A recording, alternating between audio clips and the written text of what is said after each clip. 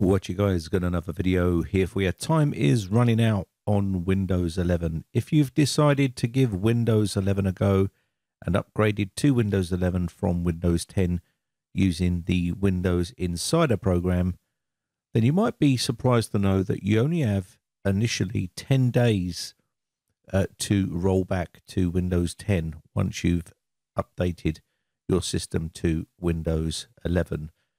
Now, of course, if you intend on staying on Windows 11, then that's okay. But the problems arise when you are just having a little test on Windows 11 and you now want to roll back to Windows 10. Unfortunately, after 10 days have passed, you won't be able to do that. And that can be a big headache for a lot of people. They can end up having to reinstall Windows and basically start afresh.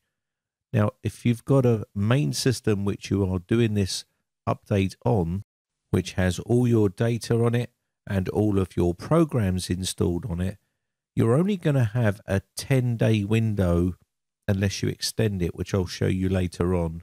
You're only going to have a 10-day window to try out Windows 11 and roll back within that time frame unless you extend it to a maximum of 60 days. Which they should be doing by default anyway. So Microsoft are only giving you 10 days to roll back. Now, unfortunately, your system may have an issue. It may not like Windows 11 for some reason, and you might need to go back. But as I've said, you've only got a very short window to roll that system back, which is, I think, asking for trouble. There's going to be a lot of people that haven't backed up their data, and now they're forced to stay on Windows 11. And let me just show you here on my main system here. If I go to settings here, inside settings in the system area, you'll see an area inside here called recovery. And this is the area where you're going to be using to roll back your computer. So inside here, this is recovery area here. They can also get to this recovery area inside your Windows Update area, and I'll quickly show you that as well. So inside here you can see go back, and it's all now grayed out, and that's because I've gone past the 10 days.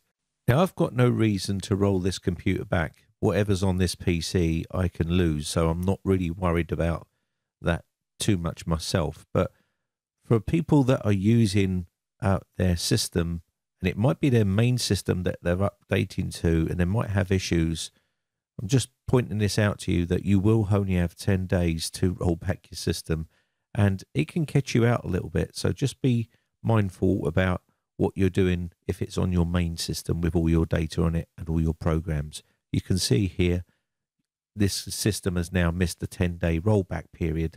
The Windows.old folder, which it uses to roll back the system, will be removed from the computer. And this has got all your Windows 10 on it, so you just have to be mindful about that. You can see the Windows.old has been removed after the 10-day period.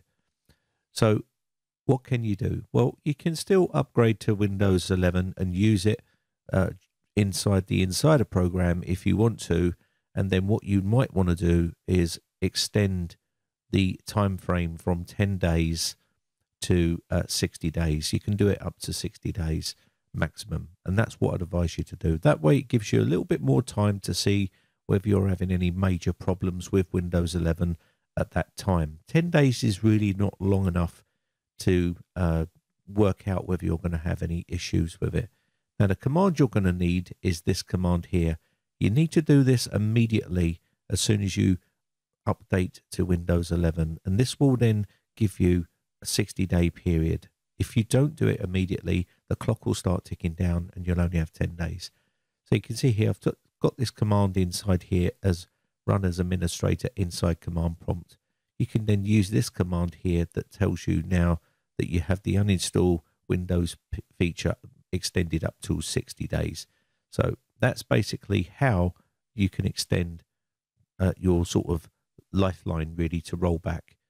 Now, of course, if you don't do that and you do miss the 10-day period and you're one of those people that are now stuck with a system like Windows 11 and you do want to go back to Windows 10, then you can do a fresh install of Windows 10. You would need to go to the Microsoft website, download the media creation tool, and create a bootable USB flash drive and install Windows 10 as a fresh install on that system. It will activate and you'll be back on Windows 10. Now, of course, if you want to go back to Windows 11 again, you will have to go through the same old palaver and upgrade to Windows 11, and then you can use that extension to 60 days. But remember, after the 60-day period, you will then be back to that point where you won't be able to roll back. So if you're not quite ready to upgrade to Windows 11 just yet, and you're thinking about it, or you just want to use Windows 10, you still can use Windows 10 up until 2025. There's no need to rush to update to Windows 11 straight away.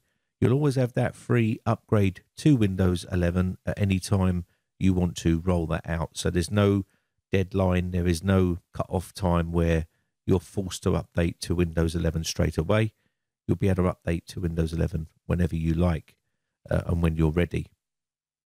I just want to touch on one more thing before I end this video, and that is TPM 2.0. There's a requirement that Microsoft have got in place at the moment to install Windows 11. Now, there is people that have produced workarounds for this at the moment, but Microsoft are not really implementing it as of yet.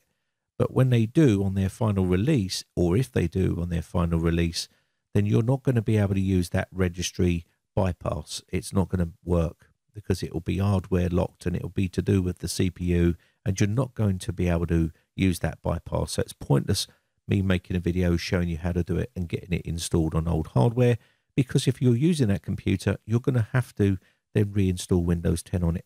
So it's just not really worth it. We'll have to wait and see what Microsoft do for the final release. They may remove it, or they just may say, no, we're definitely going to go with TPM 2.0. It is a security feature and it is best for the future of Windows 11. Anyway, with that said, I hope this one helps you out. My name has been Brian from briteccomputers.co.uk. Big shout out to all my YouTube members who have joined my YouTube members group. I appreciate the support. Have a lovely day and I'll see you again real soon. Bye for now.